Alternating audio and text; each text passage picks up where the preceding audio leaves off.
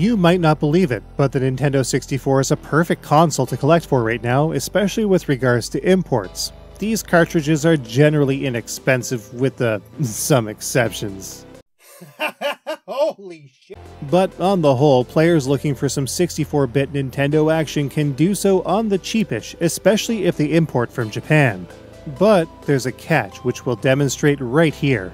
These two games may look more or less the same, and to an extent they actually are, but look a little closer and you'll see where the problem lies. Due to the position of the gaps on the back of these cartridges, they will not be able to physically fit in a console from another region. Well, not without performing surgery on your Nintendo 64 anyway. But what if there was a way to bypass this physical barrier of entry? Enter the Hyperconvert adapter from Hyperkin. The Hyperconvert fits any Nintendo 64 from any region, and allows players to play any other region's cartridges as a result. Though it's probably best not to mix up NTSC and PAL region games and/or consoles. But it's still possible. The Hyperconvert is a super simple device, and it's really easy to install. It's really just a pass-through board, so all that's needed is to plug it into your Nintendo 64, then put the game you want to play into the Hyperconvert, and that's it. Power on, and voila, your imports play on a domestic system, or vice versa. The Hyperconvert is a great choice for players not interested in taking apart their Nintendo 64 to cut or replace physical components, especially when it comes to harder to find variants, like the Pikachu Blue or Funtastic Fire Orange units. There are a couple of drawbacks though. For one, the cartridge tends to wiggle a bit in the slot with no real effort. It's a little disconcerting, but it doesn't seem to affect the playback. More so than that though, the Hyperconvert sure does have quite the grip. In fact, it will come right out of the N64 if attempting to remove the installed cartridge without bracing it. Still, this $25 adapter beats having to buy multiple consoles or mangling the cartridge slot of the ones you have. So getting your import games to play is one thing, but actually playing them? Well, that Nintendo 64 controller isn't doing anyone any favors with its frankly terrible design, not to mention an analog stick that literally grinds itself into dust. As it turns out though, Hyperkin can help with this too. Enter the Admiral Wireless Bluetooth controller. This modernized take on the Nintendo 64 pad ditches the center prong, relocates its octagonal-gated ball-and-socket style analog stick to a position reminiscent of an Xbox pad, and doubles up on the Z-trigger love, giving players the ability to use their left hand or right hand fingers for Z-trigger functions as they see fit. With its built-in lithium-ion battery and ergonomic design, the Admiral feels good. Really good. Its plastic finish feels more like stone than injection molding, and it's neither too heavy nor too light. The D-pad is still easy to reach, and the A, B, and C buttons somehow feel even better than the original N64 controller. Connecting the Admiral to an N64 is easy enough. In addition to the included micro USB charging cable and instruction manual, it comes packaged with a multi-purpose dongle, which not only receives the controller's Bluetooth signal, but also features a connector for an N64 controller pack to load and save game data.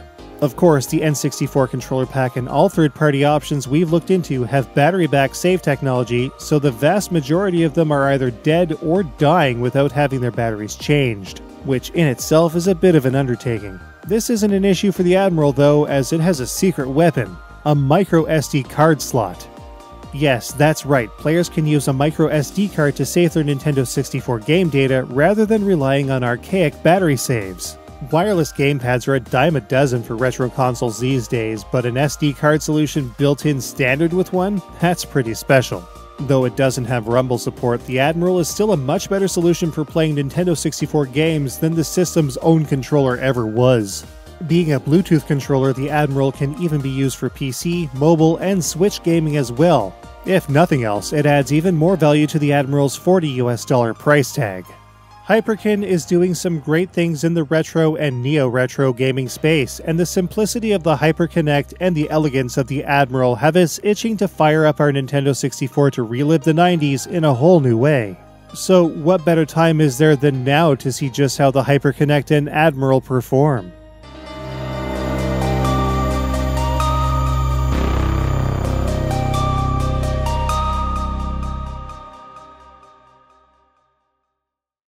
Yeah, we're going to play Asteroids Hyper 64, a North American release, on a Japanese Nintendo 64. So I'm just gonna, I've got the Admiral here. I'm just hitting the sync button to get it going. I don't know if you can see the blinking light there or not. There we go. You can see the blinking light. So Asteroids Hyper 64 is a game that I remember reading about in a magazine, and they were interviewing the devs for this game, and you know what they said? They said, I'll never forget this, "We chose to call this Asteroids. Simply Asteroids. No Mega, Super, Hyper, or anything like that. Not even Asteroid 64. Just Asteroids." And then, no shit, 2 pages later, Asteroids Hyper 64. In an ad. It was kind of badly timed. So yeah, they kind of straight up lied. PM says R-Type Final isn't even out yet. Dalek says Asteroids Hyper 64, the lesser known sequel to Asteroids 98. Megalong says, nice, now you can stream Sin and Punishment. Aha, that's a big asteroid. Okay. I haven't played this game ever. Let's see what we can do.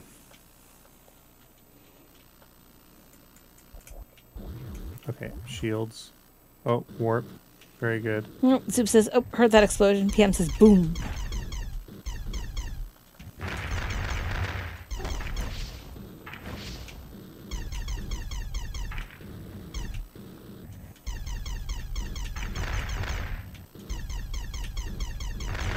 Respectful says, gotta run, back to work. Hope to catch you next stream later. Have a good day, Respectful. For sure. Thanks for joining the stream. Entertainment also says, there we go. Kaboom.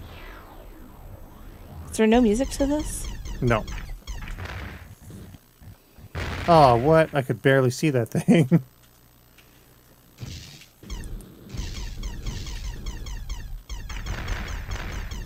Alright, so there are issues.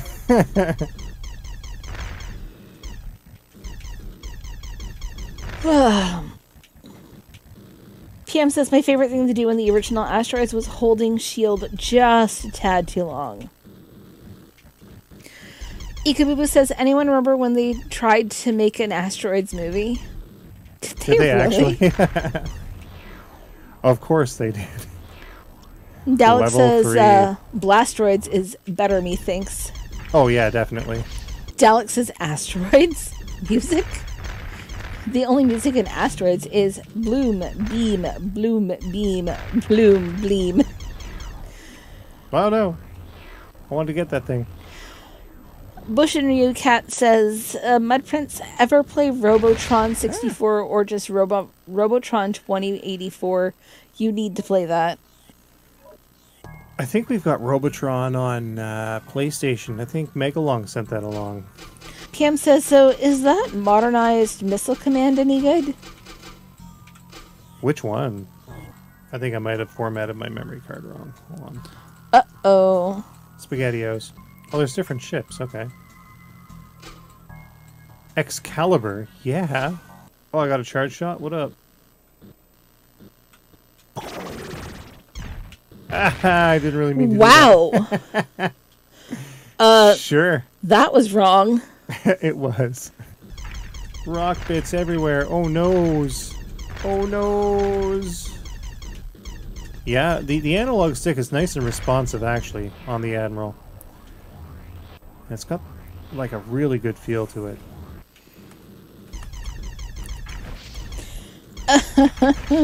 Game Boy says, lol, charge shot is like dollar store Death Blossom.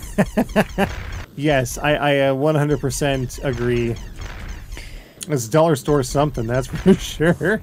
I know I should be, like, working on my book, but boom! Wow. Yep, that did not work as well as I had anticipated. Oh my god. You get brushed by one of these things and you are finished. PM says, we're locked into the moon's gravitational pull. What do we do? Megalong says, yeah, Ed Smoke does rocks.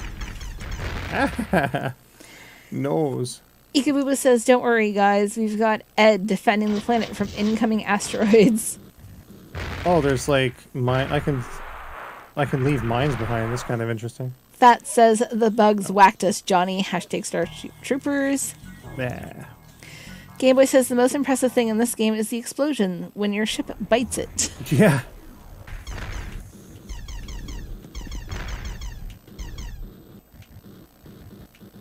Aha. Yes. Level 2. So yeah, I think the Hyperconnect, or sorry, the Hyperconvert and the Admiral are a resounding success. I'm using the D-pad now, by the way, guys, and it feels pretty good. I imagine a game like Mischief Makers would actually feel really good with this controller as well.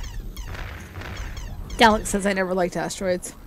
There was a game, it was an asteroid-alike for Mac by Ambrosia Software called Maelstrom. That game was something else. I rather enjoyed it. It was freeware. And if you've got a Mac, you can get it, you can download it, and it's still playable on most, I think it's still playable on any Mac system. I would highly recommend tracking it down and playing it. Dalek says I'm not really a fan of Space War likes, but Bushin Ryu Cat says, how do the directional controls work for asteroids on the 64 pad? Left and right to turn left and right. Let me see what up and down does. Up and down does nothing.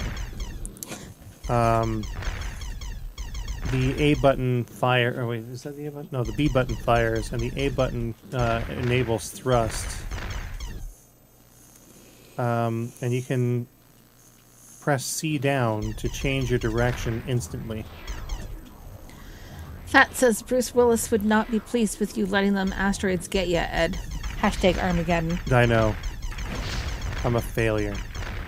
Ah, failure. See?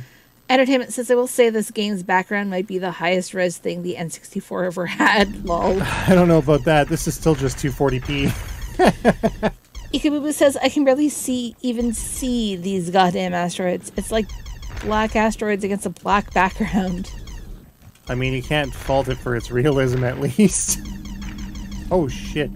Death to you. Gameboy says I wonder if you can put a strip of padding with adhesive on either inner wall of the cartridge adapter to stop the carts from wiggling. And you know what? I'm thinking of trying that, actually. I'm going to hit the dollar store tomorrow and see what they have with regards to a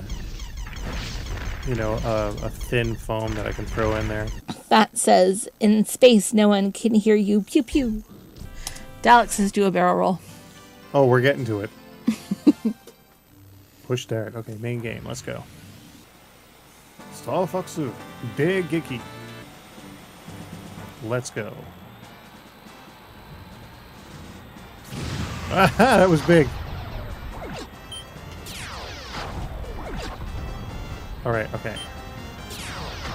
Gotta be careful about the Z trigger business here.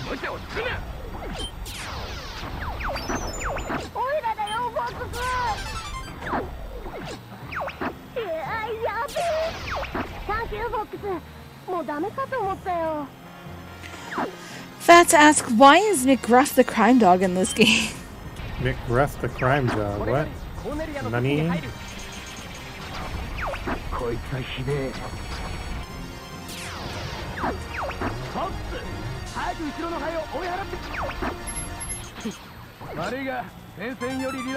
Done, done, done. Alright. Tell me to do a barrel roll. Dalek says no, it was an RX360. They only made 2 games for that. Afterburner isn't one of them. Get on over here. Fat says, I can say that Japanese Slippy's voice is less annoying than American Slippy's voice. Oh, definitely. Hashtag help me. Fox, help me! What level are you on? I don't recognize any of this. This is stage 2. Is it really? Yeah.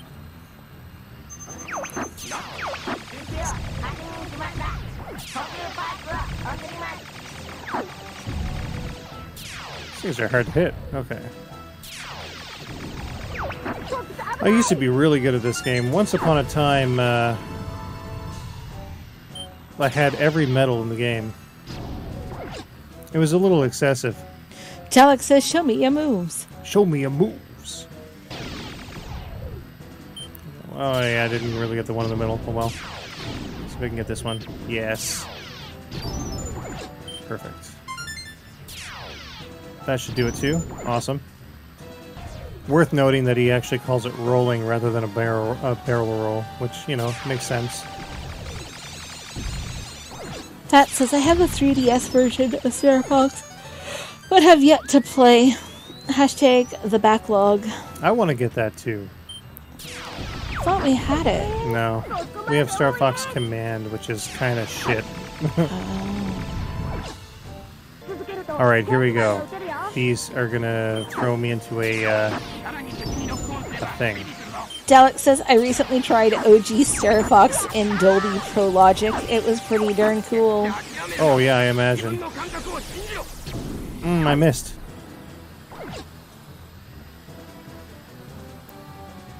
Almost got it. Close, but no cigar. Alright.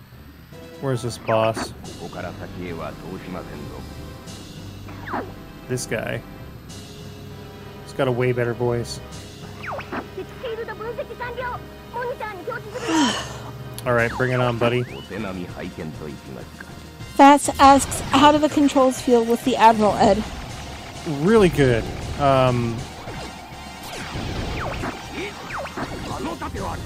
The analog stick is nice and responsive, which is always a plus.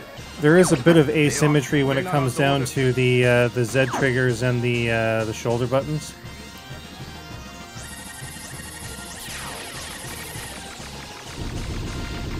But it doesn't take much time to get used to.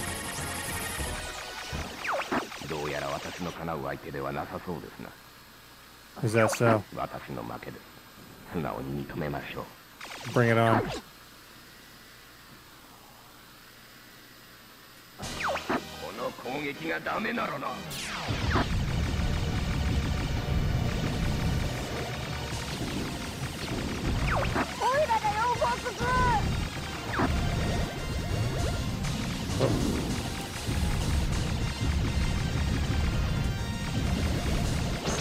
Yes.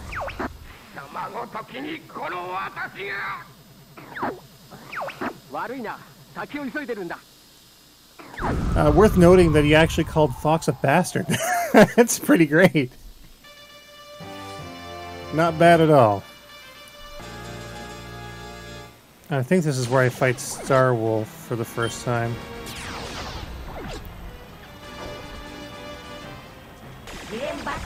Fat says, due to Game Boy's Shoot the Forecast, I think I need to get a copy of Darius Twin for my SNES.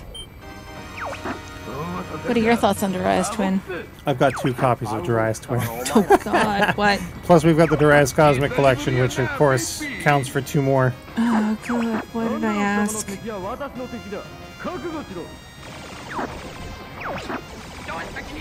Well, so much for Peppy.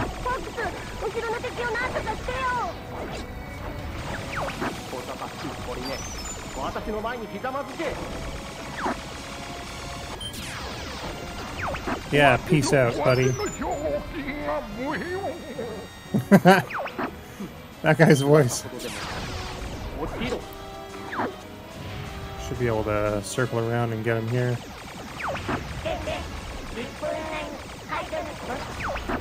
Gotcha.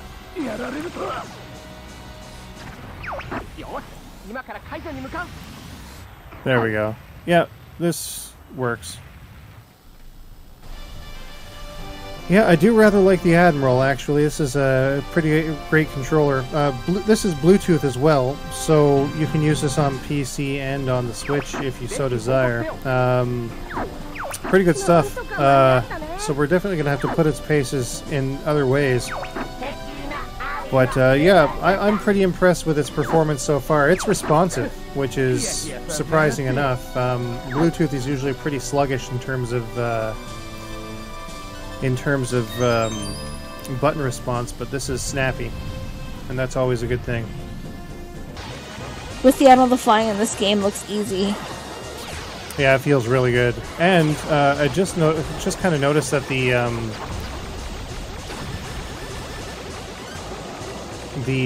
button response is really quick, so I can I can pull up some decent rapid fire with this too.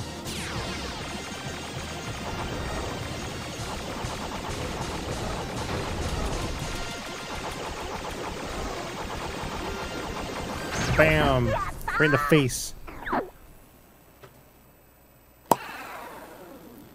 Gone.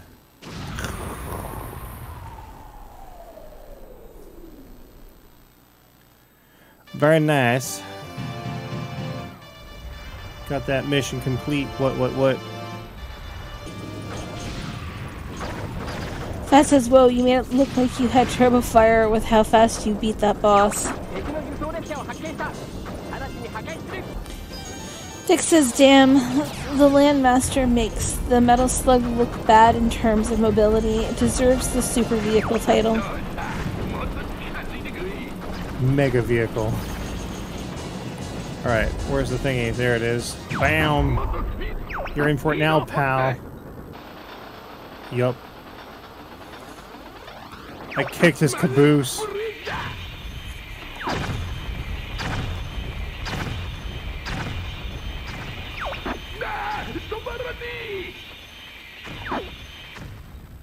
That's right, 50 hits. Boom! Now what?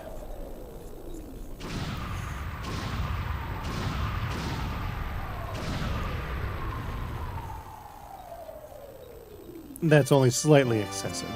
Very good. Yeah, I'm really liking this controller for sure. It's not bad at all. Takes a bit of getting used to, figuring out where stuff is, and there is a bit of asymmetry when it comes down to using the shoulder buttons and Z buttons, but otherwise, yeah, I dig it.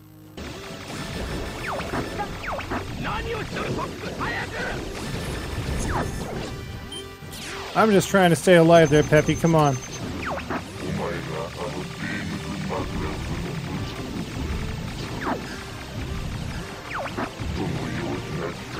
Ah, bugger.